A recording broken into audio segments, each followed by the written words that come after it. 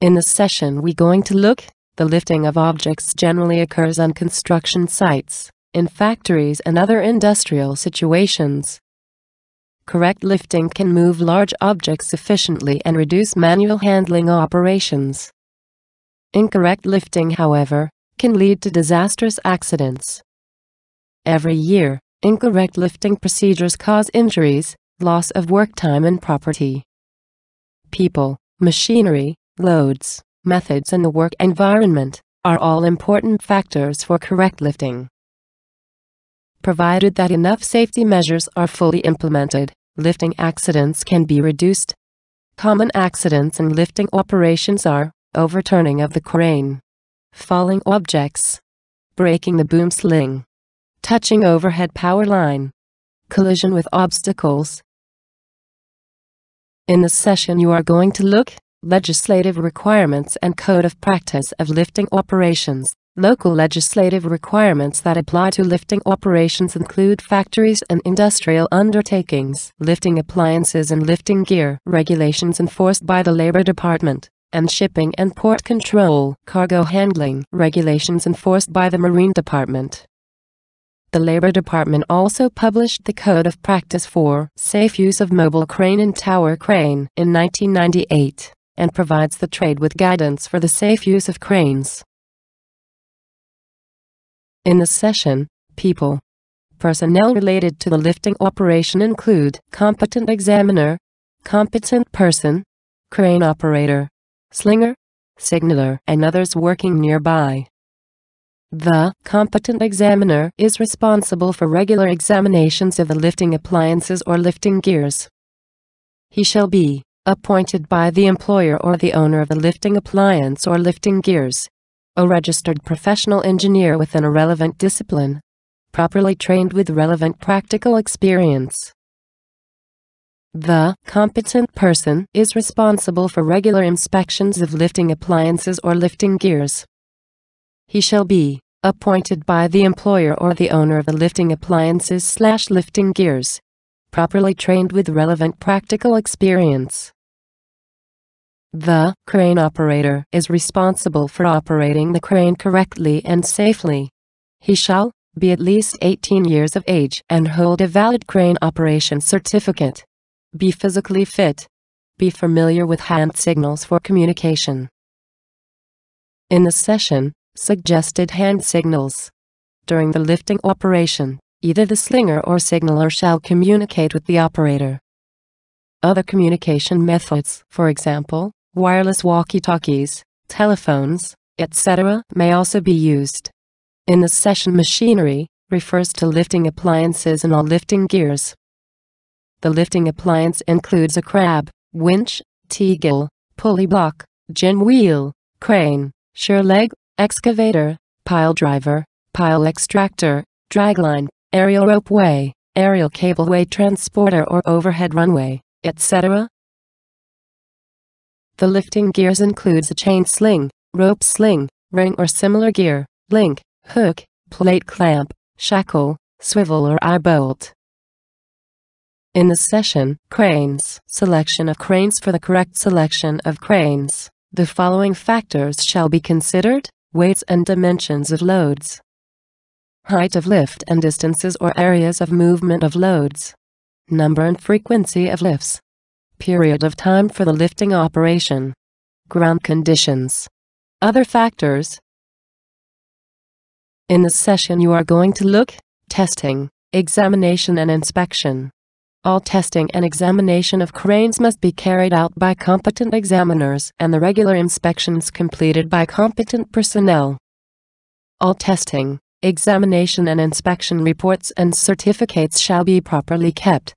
Safe working loads. The safe working load (SWL) for operating the crane shall be specified according to the results of test and examination certificates, and such loads must not be exceeded during the lifting operation. Repair and maintenance. All cranes shall have regular maintenance, to ensure they always kept in good operating conditions.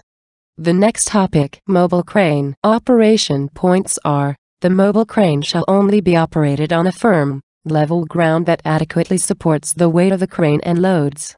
Before lifting, Fully extend outriggers and ensure their stability on the ground. The weight of the load shall not exceed the safe working load. Never abruptly swing or stop the crane. Loads shall not be dragged on the ground. Move the load at a safe speed. Use low speeds within several meters of the load's destination. Adjust the boom length to ensure the crane is operating within the extent of the safe operation radius. When moving uphill or downhill, the boom angle shall be adjusted to the safe working condition. Next topic is tower crane operation points. Ensure that the automatic safe load indicator is installed. Provide safe means of access and egress. Ensure that the lifting routes do not collide with any object. Lifting routes shall not come across any building or pass over any person. Travel speed shall be as slow as possible to ensure the load's stability. Be aware of the height of lifting, the length of the crane's trolley, and refer to the load chart. When the tower crane is not in operation, the crane's trolley must be positioned near the tower at minimum radius, with the hook raised to its highest position. During typhoons, the jib shall be set to the typhoon's leeward side with the brake released, allowing the jib to swing freely. Lifting gears play an important part in the lifting operation. Their function is to tie the objects tightly and hang them on the crane. There is a great variety of lifting gears. If there is insufficient knowledge or a wrong choice is made, lifting may fail and accidents may result. All lifting gears shall be tested by qualified examiners and suitably marked with a safe working load (SWL). Wire rope consists of individual wires laid into a number of strands, which are then wrapped around a central core. Different number of wires in the strands and various methods of arrangement may affect the characteristics of the wire rope sling. The wire rope shall be equipped with a thimble and with pressed metal sleeve and marked with a safe working load (SWL). 5.2.1 Wire rope slings. Points for attention: use only suitable wire rope slings. Small bullet. Never use damaged wire rope slings. During lifting, the safe working load must not be exceeded. Regular inspections shall be conducted. Sudden elevation is not allowed. Small bullet. If more than one wire rope sling is used in lifting, pay attention to the angle between the slings. Inspection points: small bullet. The wire rope sling shall not be used and shall be disposed if they are. In the session, wire rope slings, cable clip. The cable clip shall be properly installed according to the following points. The wire rope sling is equipped with thimble. There is a minimum of 3 cable clips. The direction of installation shall be correct. The distance between the cable clips shall be the same.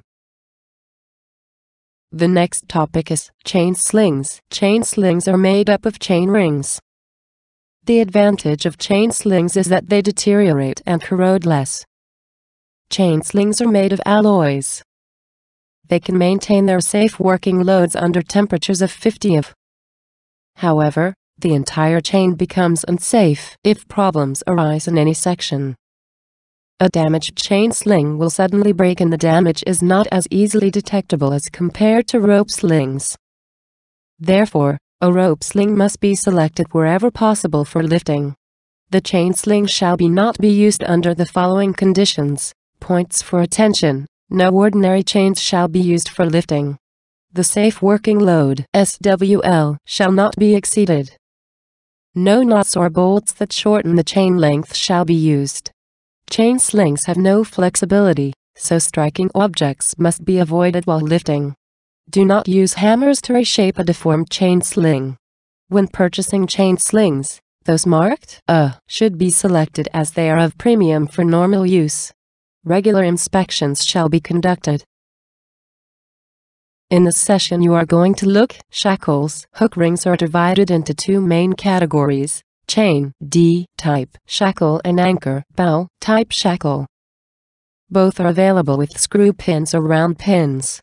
Points for attention: never replace the shackle pin with a bolt. Ensure the pin is totally locked. Do not use screw pin shackles if the pin can roll and unscrew. During lifting, shackles shall not lean to one side. Hook rings are divided into 2 main categories: chain D type shackle and anchor bow type shackle. Both are available with screw pins or round pins. Shackle pins must always be attached to the hook. Washers may be used to center the shackle. The next topic is eye bolts. Eye bolts are mainly classified into plain, shoulderless eye bolts and shoulder-type eye bolts. The bolt length shall be 1-1.5 times the diameter of the bolt and totally drilled on the load. The bolt hole shall fit into the bolt.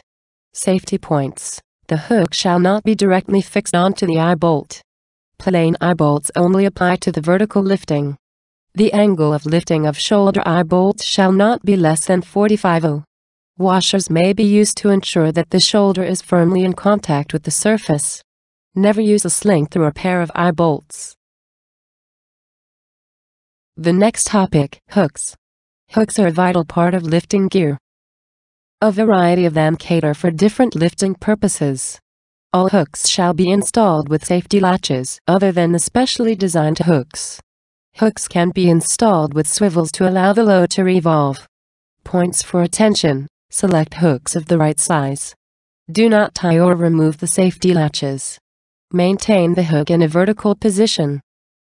If the hook is eccentrically loaded, the safe working load will be reduced. In this session we are going to look rings, links, swivels, spreader beams, chain mesh slings and fiber slings.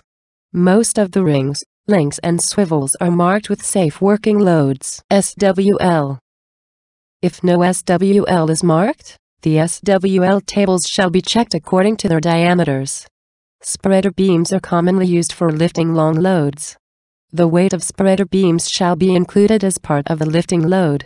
Each of the contacted points shall not exceed the SWL. The next topic, load. Know the weight and shape of the load. Loose loads shall be packed or placed in suitable containers before lifting. The containers must be structurally sound and 4 slings must be used to avoid inclining. The containers shall be examined and marked with safe working loads (SWL). Pay attention to the load's center of gravity. Ensure that it is kept directly under the main hook.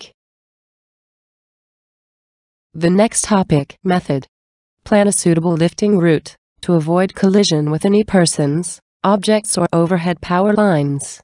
Do not drag loads. Move the loads as near to the ground level as possible. Stop people from standing in the lifting area. Do not ride on a load that is being lifted. When the crane is in operation, it must maintain a distance of at least 600 mm from any barriers or buildings. When visibility is blocked, the signalman shall render assistance, lifting the load at a low speed so that the sling tightens slowly and maintains a balanced position. The final topic is environment. Safe lifting can be affected by rain, thunderstorms, strong winds, ground conditions and overhead power lines. Rains creates wet and slippery ground, loose soil and landslides, etc. Depending on the situation, the operator shall decide whether to continue working or not. When the soil is loose and could cause danger to the crane's stability, lifting work must be stopped. Thunderstorms. During thunderstorms, stop lifting operations immediately. Strong winds. In strong winds, decrease the weight of the safe working load to improve safety. If the wind intensifies, work must be stopped. Ground situation. Loose soil, use firmer, larger wooden planks to distribute the load and reduce the weight on the soil. When on a slope, adjust the outriggers to keep the crane horizontal. If there are excavations near the lifting appliances, strengthen excavations supports. Overhead power lines. Stay well clear of overhead power lines. The safety margin must be the jib's distance plus 6 meters, or the distance suggested by the electricity suppliers. Thanks for watching.